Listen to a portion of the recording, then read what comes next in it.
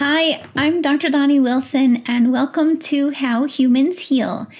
In this episode, I want to get a little bit more personal than usual and share with you some about my experience with stress in my life and help you to really be able to look at what could be possible stresses in your life and how they might be influencing what you choose going forward and what maybe support you need to recover from all of those stresses that we're exposed to. Because when it comes down to it, as humans, we're gonna be exposed to stress.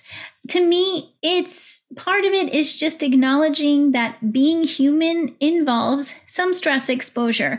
Actually, the research shows that over 60% of us had what is considered an adverse childhood event, meaning a severe stress in childhood. And at least 70% of us have experienced a major stress, loss, or trauma in adulthood. And considering that we all just came through a pandemic for the past couple years, we know that we've all been under some major stress. So here's the thing, is that what can happen is when we exist as humans in these stressful environments and in stressful experiences, it starts to feel normal to be stressed. In fact, we can actually become addicted to feeling stressed. It's like our nervous system is so used to an exposure to stress that we start to anticipate it. Our cortisol levels and adrenaline levels anticipate the next stress that's going to come along. And in my book, the Master Your Stress book, I call this being stuck in stress mode, where it's like literally the light switch is flipped on, ready for the next major stress that's going to come along. And when we're stuck in a stress mode, even if you're trying to sleep, even if you're on vacation, even if you're like, there's nothing going on at Saturday afternoon and I still feel stressed, then you know you're stuck in stress mode. And what happens is literally our nervous system, the signals that turn off the stress response stop working because we're constantly exposed to stress. And so then the body gets into a pattern of constantly being ready for stress. And this causes a disruption in our healthy cortisol levels and adrenaline levels. Cortisol and adrenaline are our main stress hormones. You could think of it that way. Cortisol is a hormone, and adrenaline is actually really a neurotransmitter, or catecholamine, it's also called. We think of adrenaline as what makes our heart race, makes us sweat, makes us ready to run and respond and get away from the stress, right? And we need some adrenaline all the time. It gives us energy. It helps our brains work. Dopamine is part of the adrenaline cascade, and dopamine gives us pleasure and reward, sense of reward and a good mood. So it's not that we want zero adrenaline, and it's not that we want zero cortisol. These are substances that we need a healthy amount of every day in and day out. In fact, we need different amounts of cortisol depending on the time of day. Cortisol should be higher in the morning and gradually decreasing through the day. So these are messengers in the human body and nervous system that are essential and normal. It's just that when we're under constant stress, starting from early childhood and even influenced from our parents' exposure to stress and our grandparents' exposure to stress, influences what your system is doing today in response to stress. And it's very individualized. It's not the same for everyone. As much as we, yes, are all human and we all have cortisol and adrenaline, that doesn't mean we all have the same levels. Some people have high cortisol at certain times of day, too high in the morning or too high in the middle of the day, too high at night. Some people have too low cortisol at different times of day. Some people have too high adrenaline or too low adrenaline at different times of day. And the reason I know this is because I've been measuring thousands of patients' cortisol and adrenaline levels for the past 2 decades, including myself. These can be measured in urine. The adrenaline is measured in urine, including dopamine, including norepinephrine and epinephrine. And We can also measure cortisol levels in saliva or urine at different times a day. So we can actually see what's going on. Imagine that. We don't have to guess. We can actually measure. And when I measure, I can see that we're not all the same. We are at different places with our stress mode-ness. So one person in stress mode might have high cortisol, high adrenaline. Another person might be low cortisol, low adrenaline, for example. And this is what I identify as the stress types. These are the most common patterns of imbalanced cortisol and adrenaline are the 5 stress types. So understanding that part about our stress response and how we get stuck in stress mode, what I want to dig in deeper is to think about what are the stresses we're exposed to and how do we navigate this? Because it's essentially like sometimes we're just trying to get through the next day. We're under so much stress. Like I remember when my daughter was young and I was running my practice and seeing patients and trying to keep up with my house and everything going on. It felt like I could barely be running, sprinting through each day, barely getting enough sleep before the next day. And I know many of you feel the same way because I hear it from my patients all the time. How are you supposed to ever catch up when you can't even keep up, right? It's like we're in a constant marathon day after day of whether you have children or not, whether you have whatever work you're doing or business you're running or parents you're taking care of or, all the things that we're doing. There's so much that can take up space in our lives that's stressful. And sometimes it's things that we don't have control over. It could be something that happened, a death in the family, an accident, things happen that we have no control over, and we find ourselves in these situations and we're like, now what am I going to do? I'm just trying to get through the next hour, let alone 5 minutes, right? And sometimes we start to realize like, wow, how am I going to shift this pattern? And it can feel overwhelming. Believe me, I get it because I've been there. I was also during that time having severe migraines, which these migraines would take me out. I couldn't take care of anybody. I was on the floor, so nauseous and vomiting for sometimes 24 hours and days to recover from that. I was like, how am I ever going to get this to stop? Here I am, a naturopathic doctor, and I can't figure it out. What am I going to do? And so I just had to keep on.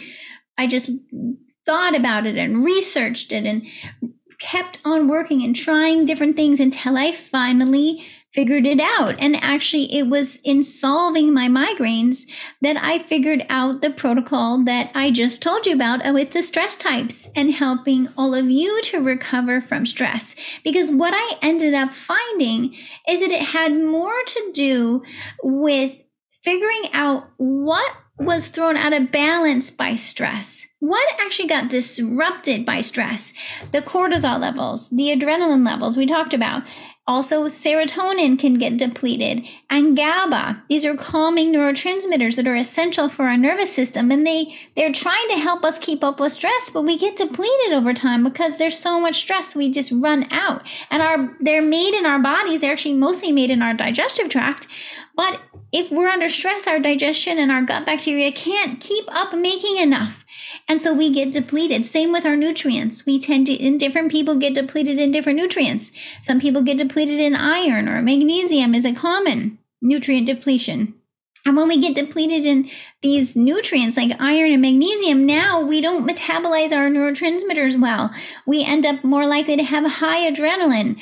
We end up having more likely to have menstrual symptoms because we're not metabolizing estrogen well. So it's like one thing snowballs into the next thing, right? You just go, this is not fair. How come right when I'm down and stressed, my system gets depleted and then it causes more health issues and it snowballs? And believe me, I wish this wasn't the case, but I see it over and over. When I read the research and study this physiology, we can clearly see what becomes what's called a cell danger response, where the cells in our bodies are getting such a stress signal constantly that it's like everything, all the metabolism comes to a standstill. Then we're not processing our hormones well. Our thyroid function isn't working. Our mitochondrial function is not working. We drop our energy levels. We get tired. We get anxious. We can't sleep all at the same time. It's like, how can patients say to me, Dr. Doni, how can I be tired and anxious and wired at the same time? It's not logical. How does that add up, right? Like logically, it doesn't seem like it should make sense. I just talked to a patient yesterday.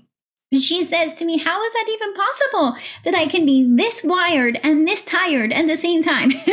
And what I say is that it's sometimes our bodies are not that black and white. Things are more complex than that. It would seem like if you push on the gas pedal and the brakes at the same time, you would be at a standstill.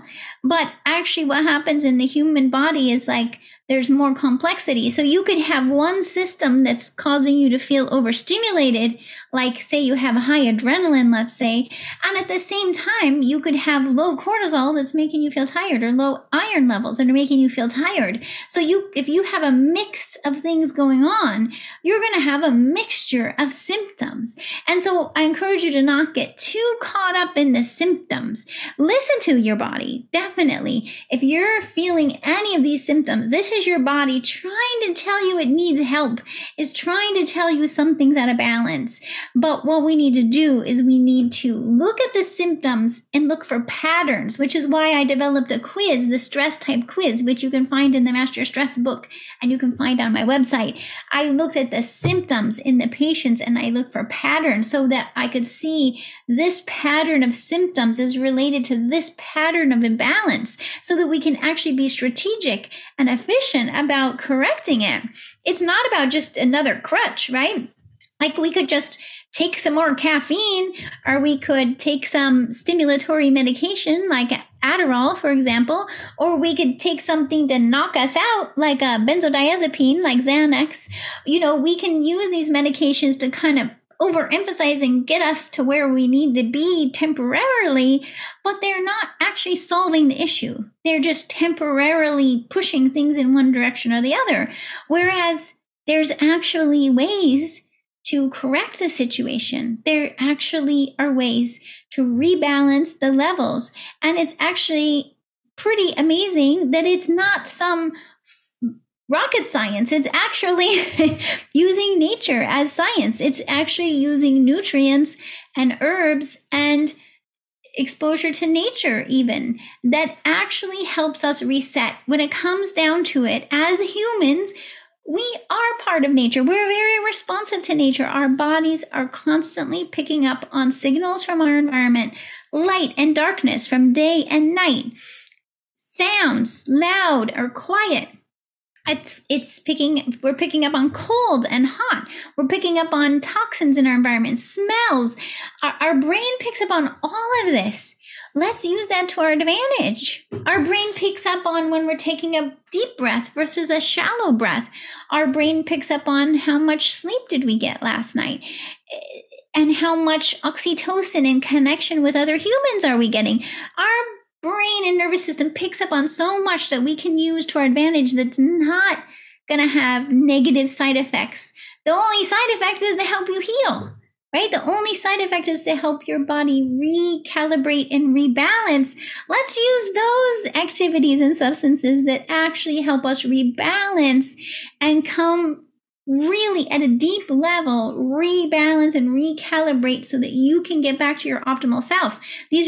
I'm not talking about using a Band-Aid or a temporary solution to sort of fill in.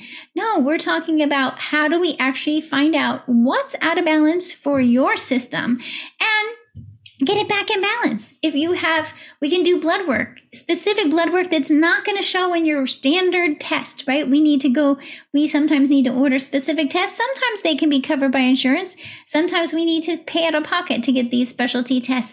But ultimately, it comes down to what really matters for you and your health. If you're not feeling good and you can't be there for your family and you can't be there for others and you can't do what you are passionate about, then it's worth it to invest in the kind of tests that are going to give you the information that helps you solve this once and for all. Because when you get this information, this is not just temporary information. This is information that you're learning about your body.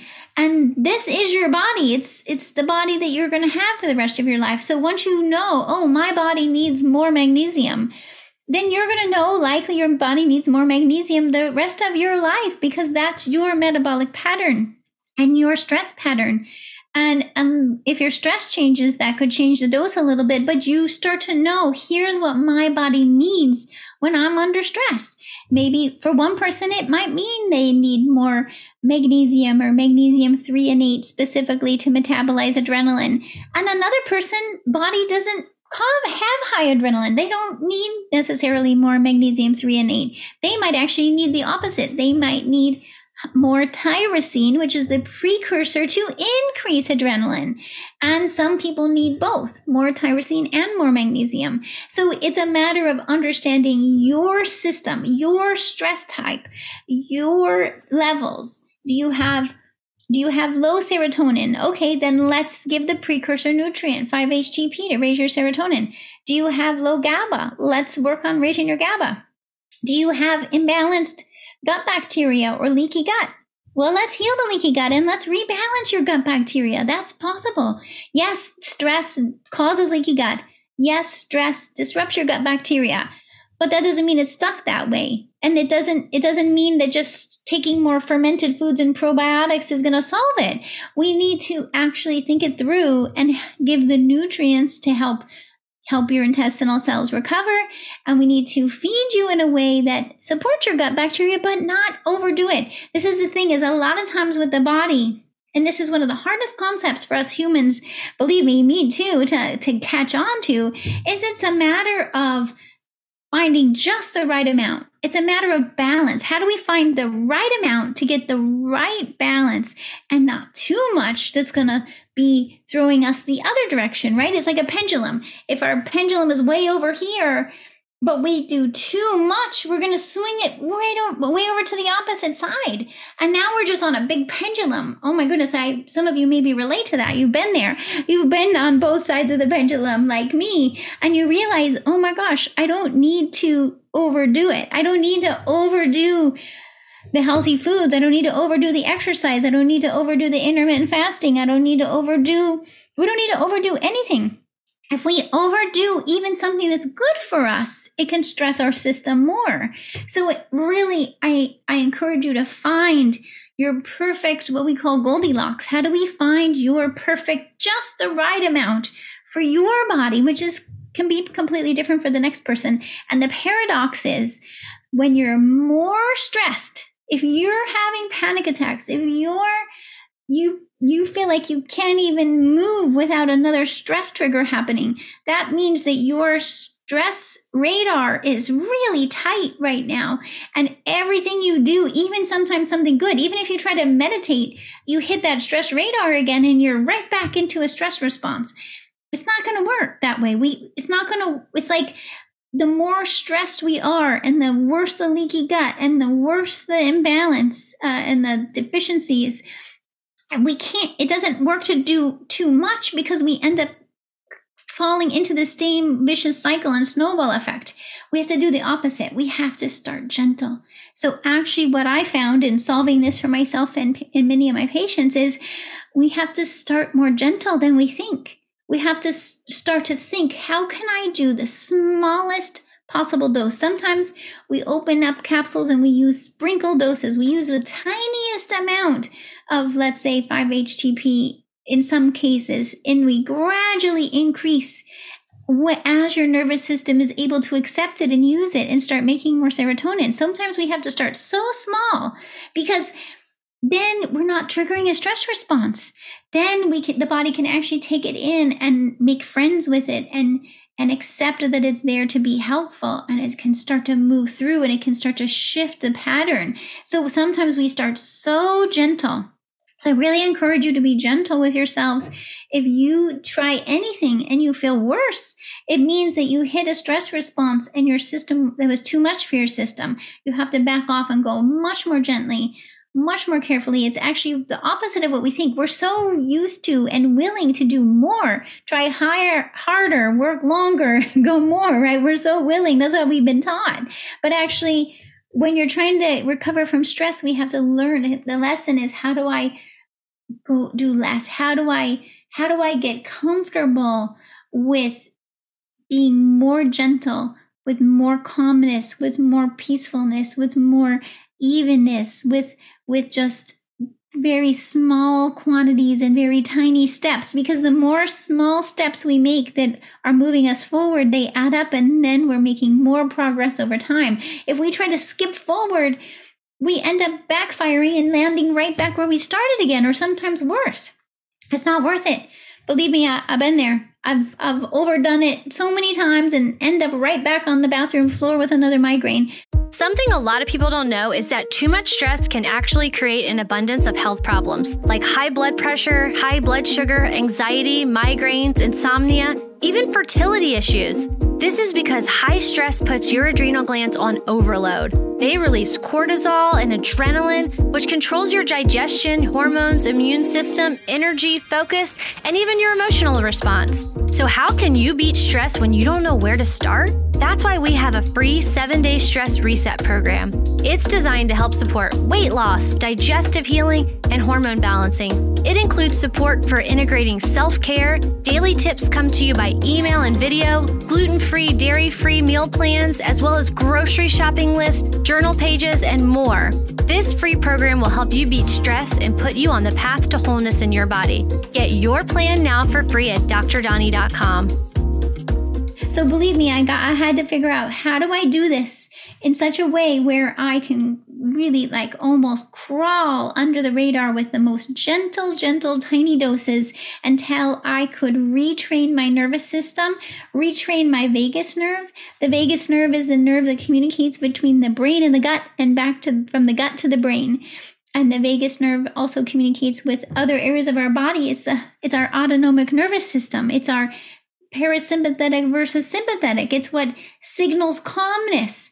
We really need our vagus nerve working well in order to be able to activate it and signal calmness throughout our body. If our vagus nerve is only stuck in a stress response, triggering adrenaline and sympathetic response, it's going to really feel tight, and you're going to feel like everything you do, you keep bumping into another wall, and you're like, is there a door in this room? If there's a door, please show it to me. I want out, right? And this is the thing. It can, maybe some of you listening can, relate. It can really feel like you're stuck and you're trapped and you don't know which way to move. And you're just basically trying to survive in that situation. And it's really difficult. It's no wonder that so many people end up turning to medications to try to dampen this. Or unfortunately, that's when people get pushed to questioning their purpose in life, because they're like, if this is what life is, I don't want to do this anymore. And so I really hope that this message gets to those of you who have felt hopeless and helpless and like, what else can I do? I'm stuck in this really tight stress response signal, likely from history of stress in the past, and not being able to figure out how to shift it. And it just so happens that because I was there, I've been there with anxiety and depression and the pain, and I had to find my way. And that's how I figured out that we have to understand this paradox of stress, that it's, those Chinese toys where if you pull your fingers apart, it gets tighter, right? Like some of you might feel like that. You're like, every time I try to get out of the stress, it gets tighter. Well, it's like that. So we have to get out of that Chinese toy, you actually have to go slowly and more gently, right? That's how you get out of a stress response. You have to go more gentle. And we really need to be accepting of ourselves and our bodies. We're taught from a young age to be very critical of ourselves and our bodies. And so we have this critical, as soon as we start to feel stressed, then we're worried about what that's going to cause, and we're mad at ourselves for feeling that way. And that just perpetuates it, right? Now it's just snowballing. So we have to go, okay, and this is just a practice each day where you start to go, I'm going to accept, like the more, I hope just listening to this helps you understand your body more. Oh, that's my vagus nerve signaling a sympathetic adrenaline response. No wonder everything feels tight, and no wonder I'm sweating, and no wonder my mind's racing. Let me just breathe it out for 60 seconds until this sympathetic nervous system goes through its thing. And then let me figure out my stress type. You can do testing. It's available through my office to measure your cortisol, measure your adrenaline, measure your neurotransmitters, measure your nutrients, and see what got thrown off based on stress exposure for you and your body. And then we can start addressing it. I can teach you how, with nutrients, with herbs, with what I call recovery activities like journaling, listening to music, doing mindfulness or meditation, spending time in nature. There's so many ways we can start to reprogram our nervous system and show our nervous system that we're safe, that we have to show our nervous system the things that are calming. Our nervous system is calmed by shapes and sounds and colors and symmetry from nature. So the more we can show, spend time in nature, what are we doing? We're picking up on the colors in nature, the symmetry of leaves and plants, and the light and darkness. When a patient says to me, "Oh, I can't meet with you next week because I'm going camping," I'm excited. I'm like, that's so great. That's the best thing. You're going to be in nature, camping. That is such an amazing reset because our nervous system picks up on all those signals. So it's not even swallowing anything or doing anything. You're just being in nature, and that's amazing. So you can, even if you can't go camping, you can just bring nature into your day-to-day life in small increments. If you go, "Oh, let me do 5 minutes of looking out the window or looking at pictures of nature even on a screen, on your TV screen, on your phone," or definitely if you can, get out in nature, go for a walk, spend time with animals, listening to the sounds in nature. All of this helps recalibrate our nervous system, our vagus nerve, and it signals calmness. As soon as our body even gets small doses, luckily, actually, we only need small doses of stress recovery, creates a big positive ripple effect. So, we get so much stress exposure that we don't even have to try to get stress exposure. That's just happening all the time anyway, right? But if we want to try to get anti-stress, it doesn't even take only a small percentage of anti-stress to counterbalance a whole bunch of stress. That's the good news. Like, even if you get 5 minutes of anti-stress, I bet it would counteract 5 hours of stress, right? So you can really, even with small increments of anti-stress, you can make a big difference on counterbalancing the stress load. And the more you expose yourself to anti-stress each day, you start to shift this. Right now, it's probably like this. We're under so much stress, and so little anti-stress is totally out of balance. But if we start to go, "Oh, let me just raise my anti-stress a little bit," and then you might be able to lower your stress a little bit, and this starts to shift. And then we start to rebalance your cortisol and neurotransmitters and nutrients, and you start to shift it more. Now you've got anti-stress in the form of calming neurotransmitters, which I call your brake system. If we're driving a car and there's no brakes, you're going to feel like you're just on the gas pedal flying ahead with no brakes all the time. No, that's going to be super scary and trigger more stress. Or if you don't have any brakes, or if you don't have any shocks, now you're feeling every bump on the road. So now you're going fast and you're feeling every bump on the road, right? It's like, oh my gosh, because some people tell me that's how they feel every day. And I'm like, okay, first of all, let's get some shock absorbers, right? So that you're not feeling every bump on the road. We need to raise your GABA levels. We can do that with GABA. We can do that with theanine. We can raise up the shock absorbers. So at least you're not feeling every single stress that you hit in the road. And then we can build up your brake system.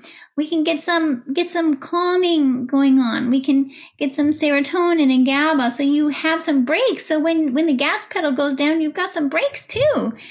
And then you start to feel like, oh, now I have more control over my experience of stress in my body. Because yes, it's one thing to say, well, one person, something that's stressful for one person is not stressful for another person. And some of that, I think, has to do with our biochemistry. If your biochemistry is more balanced, you're more likely to look at something and say, all right, I can deal with that. We can move on and go with the flow, right? But if everything feels like you keep hitting every bump in the road, then every bump feels huge. And so you're just like, I can't deal with one more thing, right? And then you start to be able to have awareness for everything. The more you have this acceptance of yourself and your body and the human experience, then we realize, okay, things are going to happen. And it's normal sometimes to feel grief. It's normal to feel angry. It's normal to feel all the feelings, happiness, all of those feelings, frustration, embarrassment. These are human emotions. As humans, we are built with emotion, the ability to have feelings and emotions. So it's nothing to judge that. It's to say, oh, okay, if something was confusing or I experienced a loss in my life, I'm going to feel sad. Or I experienced something exciting, I'm going to feel happy. So these are feelings that we can then learn to feel, because a lot of times in our childhood, we were told not to feel angry. We were taught not to feel sad. And so we need to kind of allow ourselves to feel these feelings and to learn how to feel the feelings and communicate about them with other humans, which is, again, not something we've learned. So we have to kind of learn how do I, if I feel my feelings are hurt, how do I express that to the other person? If I feel like I need to apologize for something, how do I express that to this other person? And it takes practice. If we've not been doing it very much, like anything, it takes practice. And so we can start to, the more we have compassion for ourselves and our experience with stress, the more we have compassion for others and their experience with stress, and the more we can communicate with each other about all of that.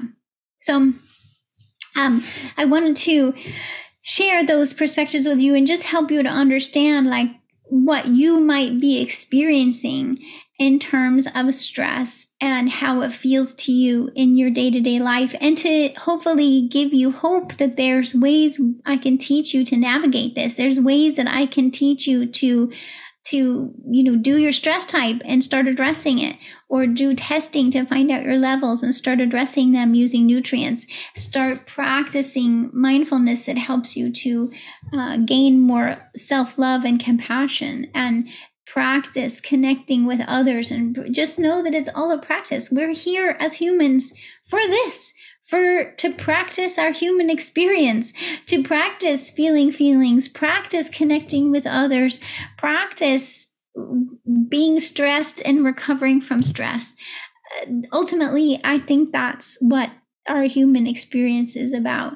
And the more that we can be involved in that, the more we feel that we're living our lives. And if we get stuck in that process and we don't feel like we can connect with others or follow our passion or do what we love, then that's when we really start to not feel well and also feel hard on ourselves. And so we want to be able to get help with that, and to know that help exists, even though it's not part of the standard medical system. It's not part of the standard mental health system. It's unfortunately just not yet part of the standard system. So it's not to say that you have to choose one or the other.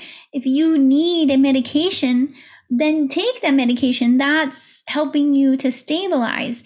But to say that you can also work on helping to rebalance and recalibrate and learn to experience your existence in a way where you can not feel trapped and tight and stuck. and hopeless. There's definitely things we can do to help your system recover. As much as we know that we've all been exposed to stress, we also know there's a lot we can do to recover from stress, which is why I've written several books about it, including my most recent book called Master Your Stress, Reset Your Health, because I wanted to go through hundreds of studies and find what are the best ways for humans to recover from stress. And I found that there's definitely a ton of research on this. I have it all in the book. Not only that, but I wanted to see if the stress recovery is unique based on your stress type or your stress pattern. And lo and behold, it is.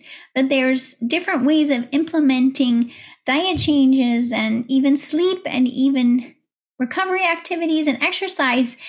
It's different for each person, for each stress type. So it's important to know your stress type, your stress pattern, and then implement your stress recovery and self-care based on your stress type. You're going to get way more efficient and way more out of it.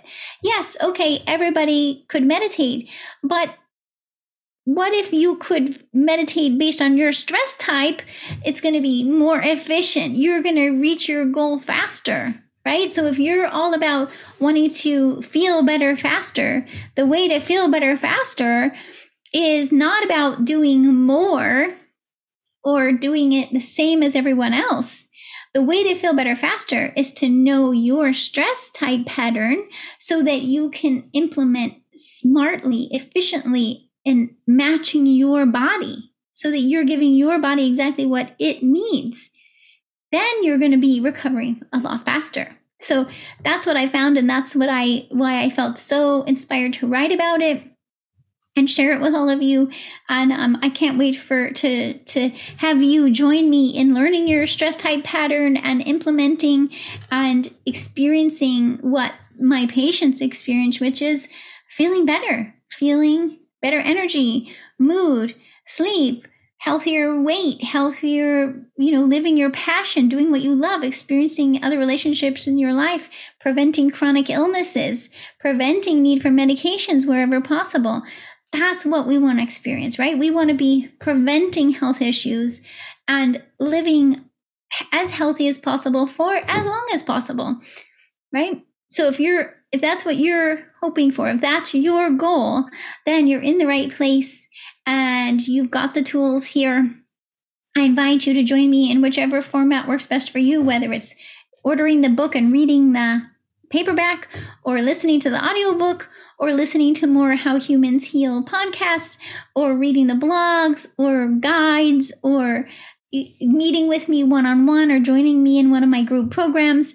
I'm making it available in many different forms because, again, we're not all the same. We're not all one size fits all in terms of how stress affects us.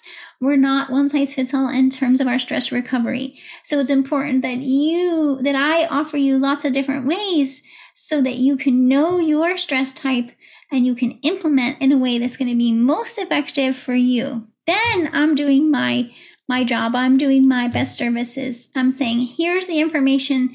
Let's put it in a way that's going to help most for each of you in your individual ways. Thanks so much for joining me at How Humans Heal. And please, if you haven't already, subscribe or add this to your favorites so that you can hear from me when the next episode comes out. You can also sign up for my mailing list so that you receive newsletters from me. And I'm so glad you're here and look forward to connecting with you again soon. Take care. Thanks for listening to How Humans Heal. If you liked this episode, leave a rating and a review. And for more resources, visit drdoni.com.